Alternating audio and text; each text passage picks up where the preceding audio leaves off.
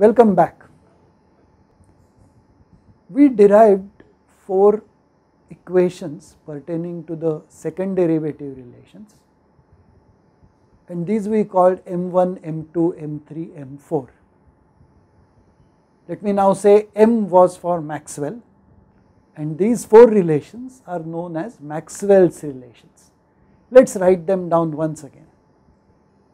The first relation we obtained using the thermal energy U, that was partial of T with respect to V at constant S equal to minus partial of P with respect to S at constant V.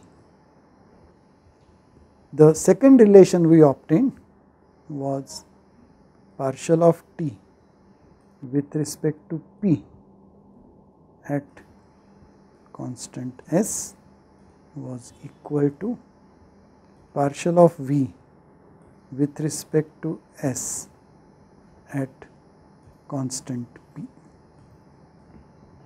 The third equation was partial of S with respect to V at constant T was partial of P with respect to T at constant V. And the fourth equation was partial of S with respect to P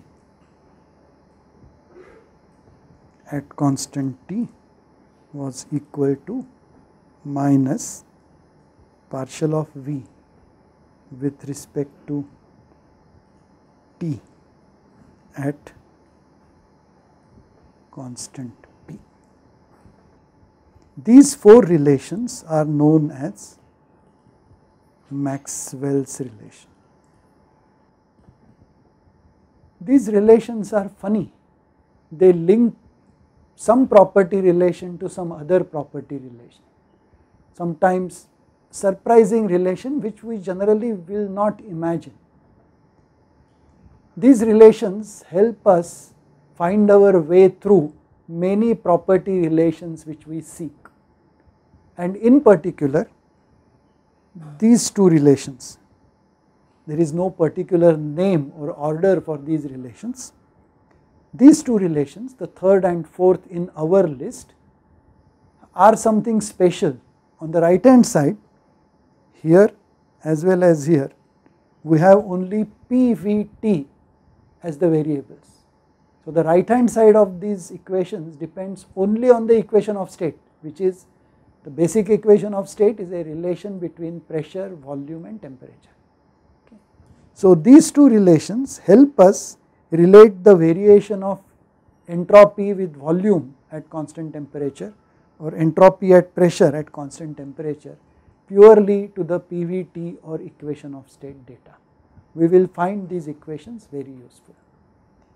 Now Maxwell's relations is the name given not only to these 4 relations but even their reciprocals.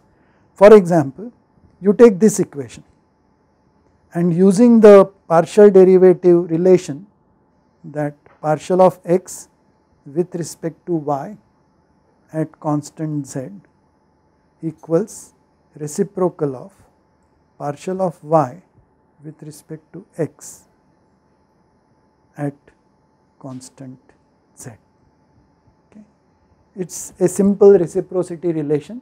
Conditions are required for this. For example, the functions involved need to be continuous and the derivative should exist, but these conditions are almost invariably satisfied by the relations between thermodynamic properties.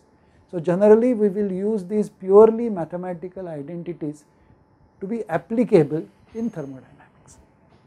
So using this, for example, this equation will become partial of P with respect to S at constant T is minus partial of T with respect to V at constant P.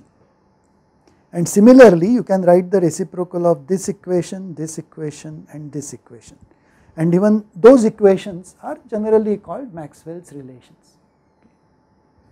Since the Maxwell's relations are useful, there is a need to remember them, but if you look at them, there does not seem to be any straightforward structure, but since they come out of thermodynamics, some simple thermodynamic principles must be involved.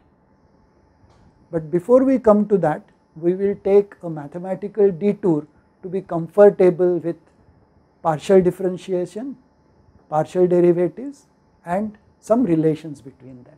Thank you.